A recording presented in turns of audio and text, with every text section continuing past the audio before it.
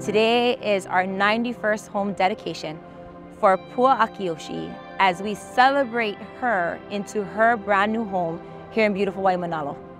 If you have shelter over your head that you can comfortably afford, that means that you can afford other things in your life.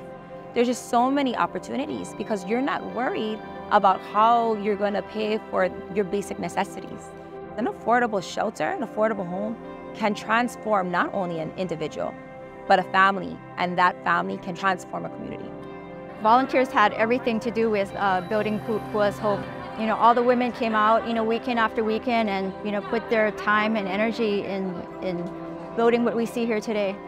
I'm so proud of the women, because some of them came with no experience, but they challenge themselves and they get in there and do whatever that needs to be done, whatever they're told to do. And they do it with pride. It's emotional. It's such a happy day, and it's days like this that you don't get so often in your day-to-day work life. These are the days and these are the people that matter and why you do it. For me, it's a feeling of thankfulness. I'm thankful to have had the opportunity to serve and to do my little small part in helping Pua have a home.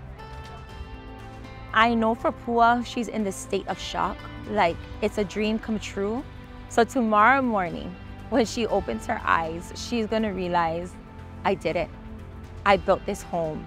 It belongs to me and I can build my future. I still get butterflies. The night before we have to dedicate a home. And all I can think about is, that's just one. And how many more can we do this for? Until we can drive through our island of Hawaii and no longer see homes falling apart and no longer seeing people on the streets are be done. And that's the mission and that's the vision. And I can't wait to continue this mission. I would never have guessed this would happen for me. And I'm just so excited. And all I can say is home sweet home.